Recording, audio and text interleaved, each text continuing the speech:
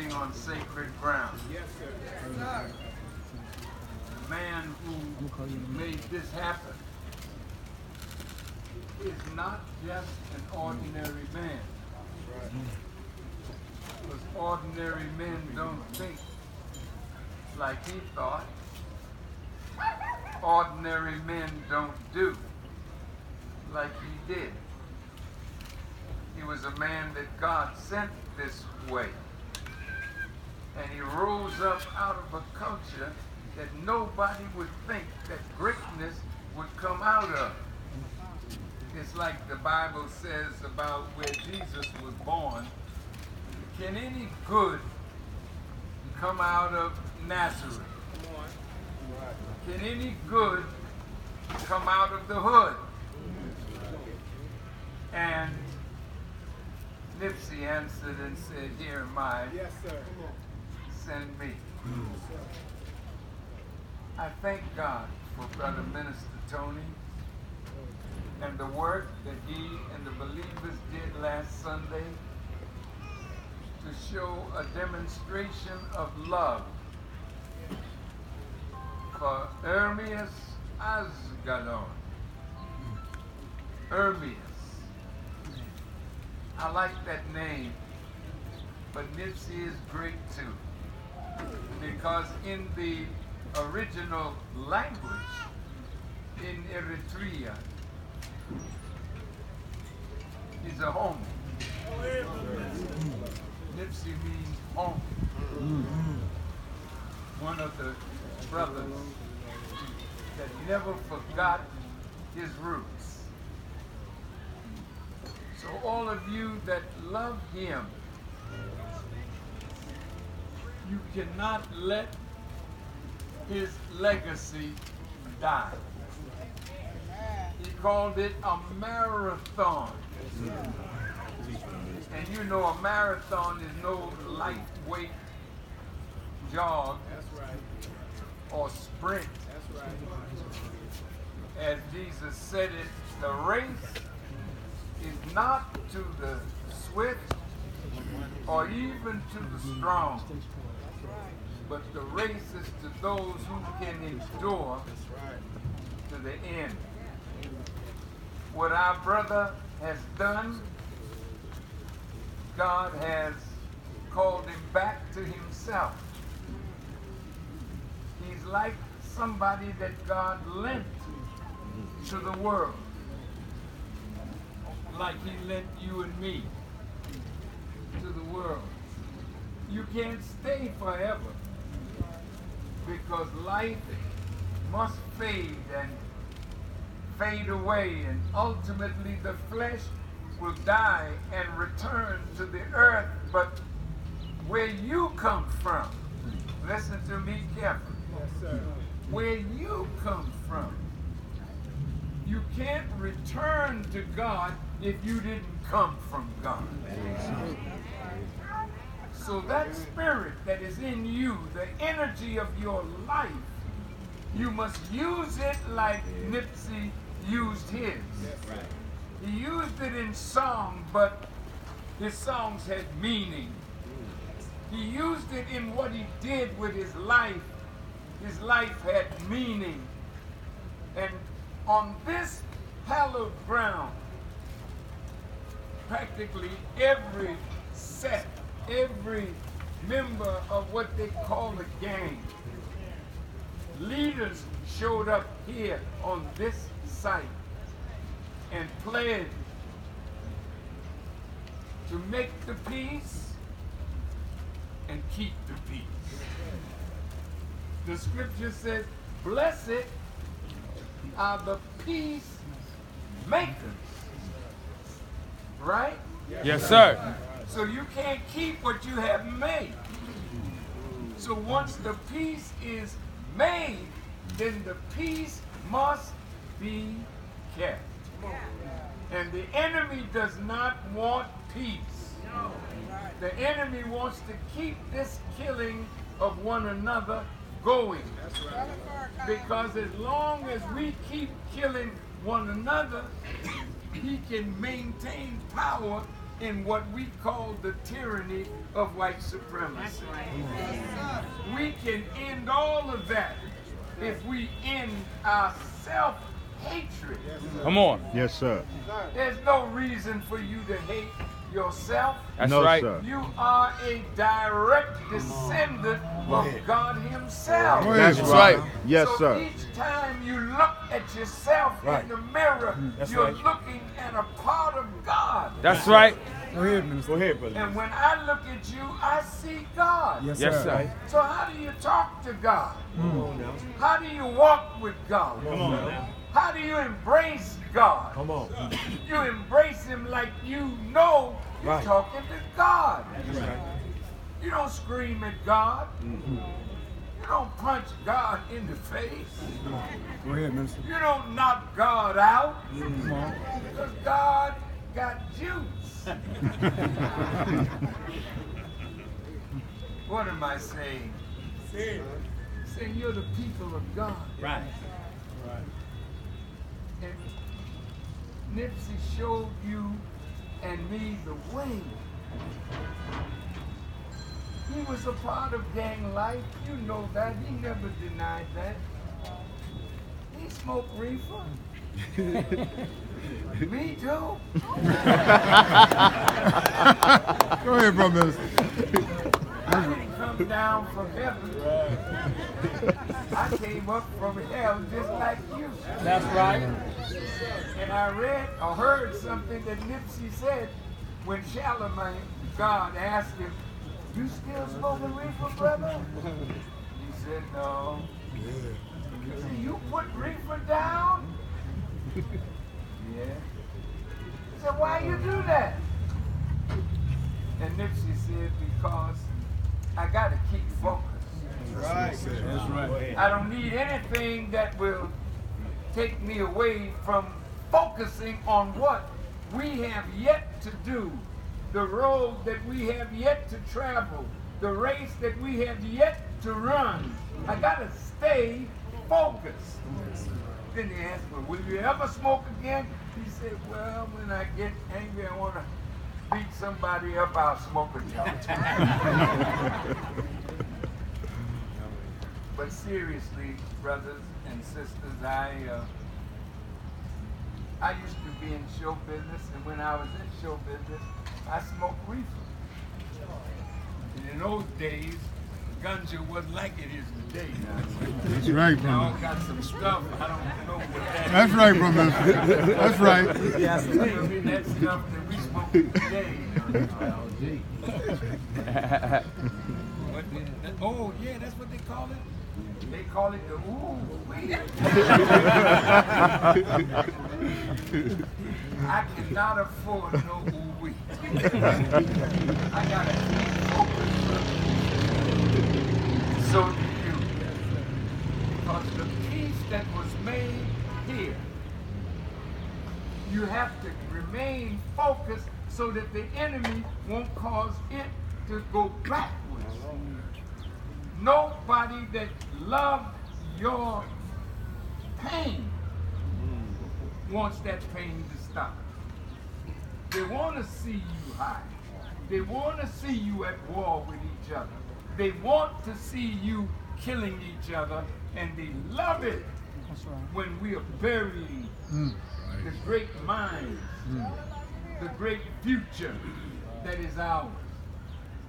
Do you know that every time you say a prayer, if you've got somebody in your family that died from cancer, from AIDS, from breast cancer, from other diseases, do you know you would like to see that end? Especially when it takes somebody that you love? Right. So what do? In a moment, you fall down on your knees or you stand up straight and you ask God to help us in the scourge of cancer, the scourge of diabetes, the scourge of obesity. And where do you think the answer is coming from? It don't fall down out the sky. The answer is coming from the womb of one of these young or older women. These are what you call simple women, meaning they're not thinking that they're great, but what their womb is producing. If you kill it, you may be killing the answer to your prayers. Because from your womb came all the prophets. From your womb came Jesus and Moses and Abraham. Right. From your womb came Martin Luther King, Malcolm X, Tony Muhammad, and Louis Farrakhan. Yes, sir. That's right. From the womb. So look, man, we got to protect our women. Yes, that's right. We have to respect our women. Yes, sir. We have to know how precious her womb is. Yes, sir. And know that the next leader, like the mother of Nipsey and the father of Nipsey, produced a giant. You got giants coming up young. We got to protect them. You don't know who you brought into the world, but they're smarter than most of us. At 2 years old, they're computer savvy. That's right. That's right. I'll tell you a little story about my daughter and her husband. The husband is a computer giant, user, and so he has his computer, and he would come home, and all of a sudden the computer was messed up, like somebody was doing something with it, and he accused my daughter, who was his wife, "What you doing messing with my computer?" She said, I didn't touch it. So well, somebody touched it. So what they did, they watched the baby. The baby just crawled on over to the computer, turned it on, and broke the code and opened that man's computer. That's right. They do that, man. My grandson did that all the time. And they were behind looking at who was messing up that computer. It was a child less than 2 years old. Do you know what you're producing? A new world is on the horizon. That's right. That the enemy does not want you to see or to produce. So keep the peace that you are making. Don't go backwards, go forward. And I say this with all humility, that Brother Tony and the work, that Brother Tony and the FOI and the MGT, how many of you were in the MGT and the FOI that marched out here on Sunday? May I see your hands? Let me tell you something. I saw that. And I have never seen anything in my life so beautiful as you sisters showing the world what Elijah Muhammad and his teaching does for black people who want to become great. I saw the brothers marching in their uniform. And we gave the world a picture of what a civilized man and woman, a fearless man and woman look like. That's right. That's right. And all over the world, yes, the world got shook. Yes, right. Right. Yes, sir. They watched it, and by the millions, they are viewing it.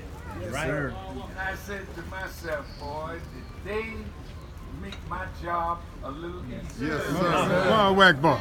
You gave the world a view of where we are going. Yes, sir. The cleanness of our bodies. Yes. The cleanliness of our minds. Right. The brightness of our skin.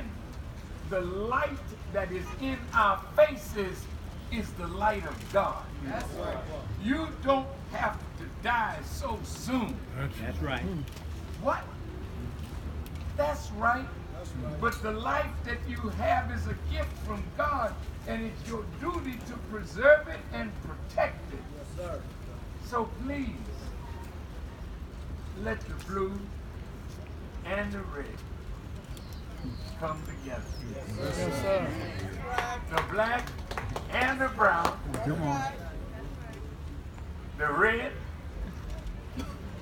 The poor white. That's right, tell it. Come on. Raggedy too. And the same people that messed us up messed their own people up. That's right. 5% of you are poison animal eaters. Slaves and Memphis. Don't know the law of cause and effect. Right.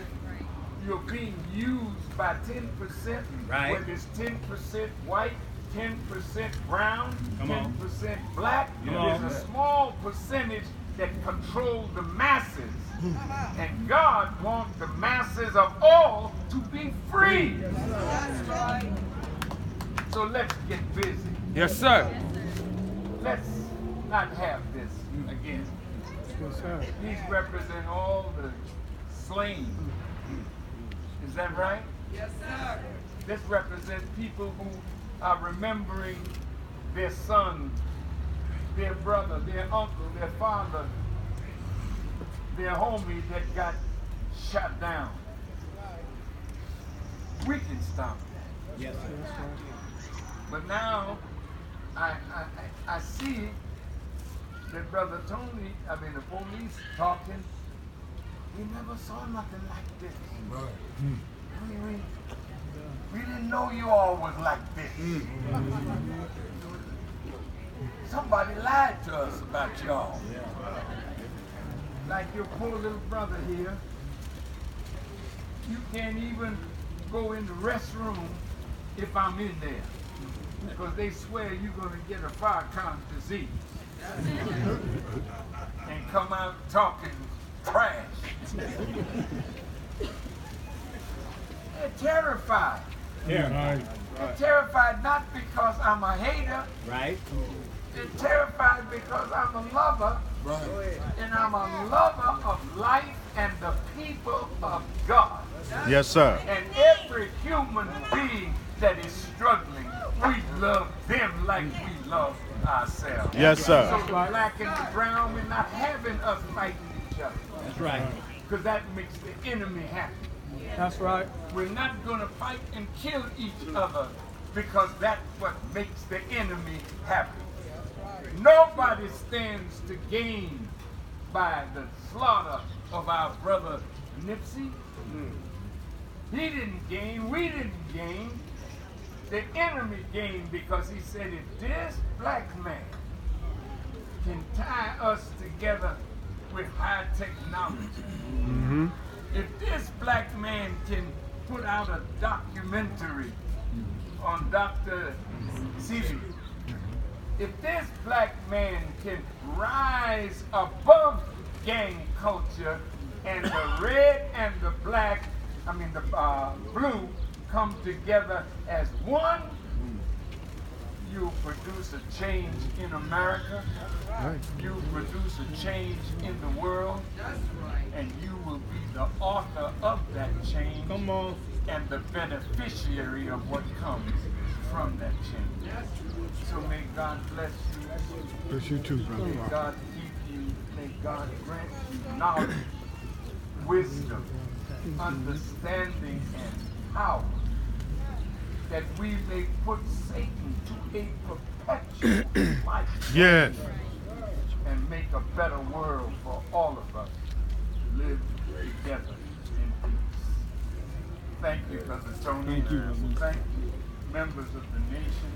Thank all the brothers and sisters of the rolling 60s, the Hoovers, all the gangs, all the gangs. All of them. Thank you all. Let's make this pledge. Everyone that died did not die in vain. Everyone that was slaughtered on the streets of Los Angeles did not die in vain. How do you mean that, Farrakhan? Because so many have died. We're sick and tired of burying our great men and women. It's over. Yes, sir. And we've got to put it to rest. Yes, sir. And make our nation rise again. Thank you, brother. Well, ladies and gentlemen, sir. Okay, let's start.